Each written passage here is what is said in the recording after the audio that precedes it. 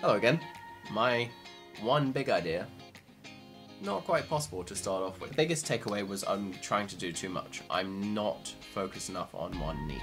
Is you have to test a service on a niche before you can try and expand it beyond that. Now it's crunch time. I am going to get better and learn to adapt to survive. Idea number one is on-demand practice and rehearsal space. If you're a musician and you don't have anywhere to practice, or you have very few places to practice and none of them are near, then you can use this service to try and find alternative places to practice. Idea number two is a little vague. It's I want to connect creatives for jobs, basically. The third one is I have some gear that I own. It would be great if I could rent it out. So a peer-to-peer gear sharing system. I just had a meeting about the connecting creative one, and they said it's way too broad. So imagine a chain link fence.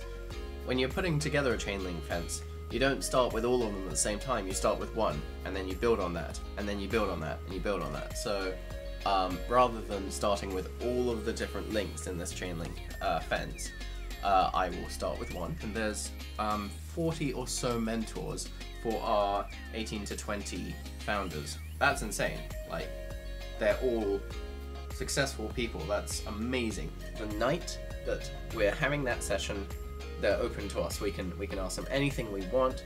We go to the pub with them afterwards, and we can ask them anything that we want over a drink.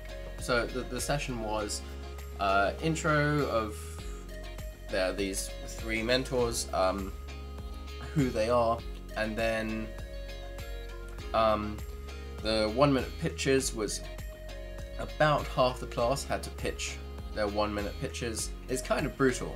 One of the directors, exactly at a minute, he'll just start clapping, and you know it's over. Each of the mentors will give you a rating between 1 and 5, and no 3s allowed. That's an FI rule, and it's a really good rule. It really sucks when you're the one trying to rate. It's really hard if you want to give someone a 3, but it's good because you have to swing one way. You have to swing towards good or bad. And then after the 1 minute pitches, we get into the course discussion, which is presentations by each of the mentors of the week. Scott Collin, who is ridiculous. He's not even 30 yet, and he's successfully started 10 businesses. I kind of hate him, but he's a very good resource to have. John Suliok of Green Man Gaming. To be honest, I've never heard of Green Man Gaming, but I'm not much of a PC gamer. I don't know much about the gaming industry. His company is Green Man Gaming. They are apparently very successful. His favorite phrase is, "I'm a capitalist, so ... But the last guy was Charlie Foote, who has used to be a teacher and is now creating an edtech company called Billy.